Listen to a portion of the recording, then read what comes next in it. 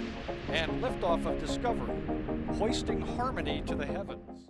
Hello everyone, today we are taking a look at Astra's progress, spacecraft engines, and more.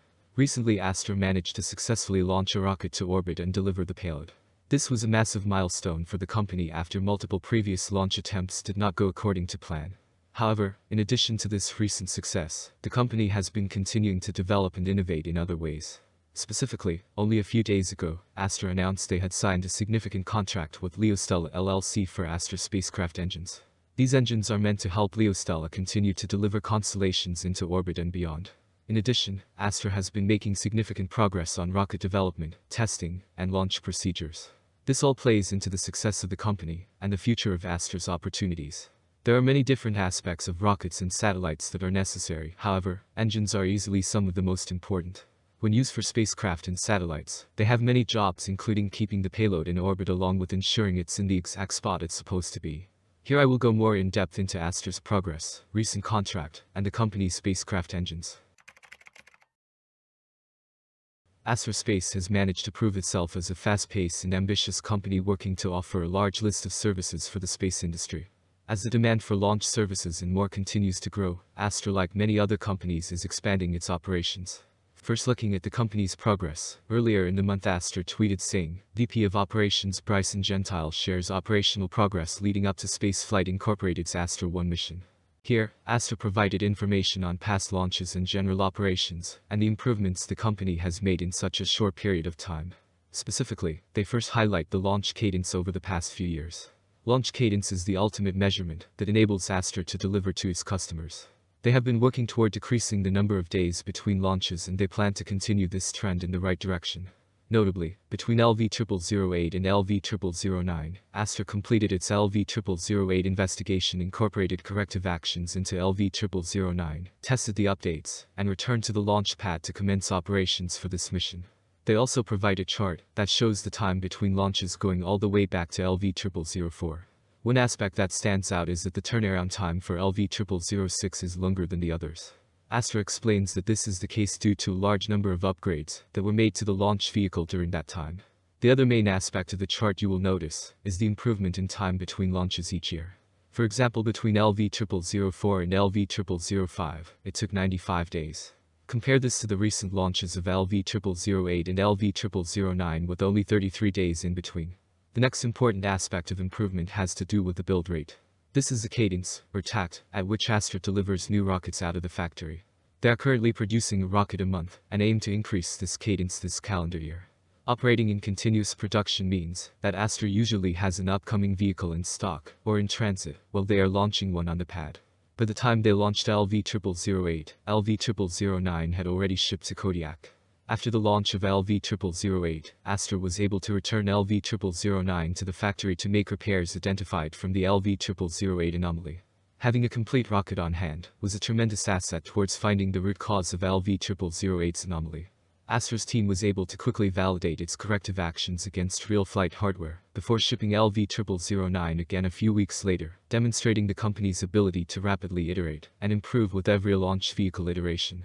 Here Astra provides another chart that highlights the improvement made over the past few years and where the company is at now. The last major improvements the company has made has to do with campaign length and countdowns per launch. Starting with campaign length, after arriving in Kodiak with LV0009, Astra set up its launch system and completed tests and checkouts on site. They aim to static fire test, launch, and then save the site and pack the site back into shipping containers within 3 weeks. The campaign without site setup and teardown in between has the potential to be even faster. Just like the other metrics, campaign length has improved significantly over the past few years in launch vehicles. Lastly, you have countdowns per launch. Astra has now had 2 vehicles in a row that lifted off in the first minute of the launch window, demonstrating a well-timed, repeatable operation that they plan to continue. The duration of the campaign for LV0007 taught Astra a lot of great lessons about how to design for operating in strenuous weather environments. This sort of testing is common in the automotive world, where early cars are sent to extreme environments to ensure they can operate in the worst conditions. Astra incorporated those lessons and got back to a cold weather site with LV0009, and while lightning concerns prevented them from launching on the first day of the window, they returned to the pad the next day, had a clean launch count, and launched right on time in the first minute of the window. As Astra works to scale its operations, it will continue to test in extreme conditions. These exact examples can be seen clearly in the chart provided by Astra, showing the improvement through past and recent launches. Astra finished this progress report by saying, "We are proud of our team for the progress that has been made, and we continue to focus on delivering access to space at scale. While we have demonstrated a shorter return to the pad with LV0009, we may increase time between launches to prepare for our new launch system, or due to other conditions outside our control, including availability of launch dates at our spaceports." It's clear Astra has made very significant progress in recent years, and is working to improve all aspects of the company. In other Astra news, the company has signed another contract, this time with LeoStella. On April 12, Astra tweeted saying, Astra announces contract for Astra Spacecraft Engines with LeoStella LLC. Specifically, they announced a contract for Astra to provide multiple Astra Spacecraft Engines for LeoStella satellites. Astra is expected to begin delivering the propulsion systems later this year and into 2023. LeoStella designs and manufactures operational satellites cost-effectively and at scale. Astra Spacecraft Engine has demonstrated that it can assist satellites in achieving and maintaining target orbits and maneuverability, and is expected to be integrated onto a variety of LeoStella's satellites. As demand for small satellites continues to grow, we are always looking for innovative options to provide highly efficient, reliable propulsion for our satellites, said Todd Byquist, Director of Programs and Supply Chain at LeoStella. Astra Spacecraft Engine has good flight heritage and the performance we need to get our satellites to space on schedule. LeoStella is a pioneering force in constructing critical space infrastructure through a variety of satellite designs, said Mike Cassidy, VP of Product Management at Astra. Their vision to deploy reliable, cost-effective satellites aligns closely with Astra's and demonstrates the innovative forces at work to expand and accelerate access to space. Taking a closer look at Astra Spacecraft Engines, the company has quite a bit to offer. This includes ASC, Astra Spacecraft Engine, and ASC Max, which can be configured with multiple thrusters and PPUs to handle a wide range of missions, from the smallest Earth observation satellites with 100 W orbit average power, up to large communication satellites with multiple kilowatts of solar power. With multiple thrusters, LEO and GEO orbit raises can take as few as 12 weeks. Specifically, ASC and ASC Max include an instant start center-mounted cathode and compact design. Each thruster leverages the past 50 years of Hull thruster research in an efficient clean sheet design.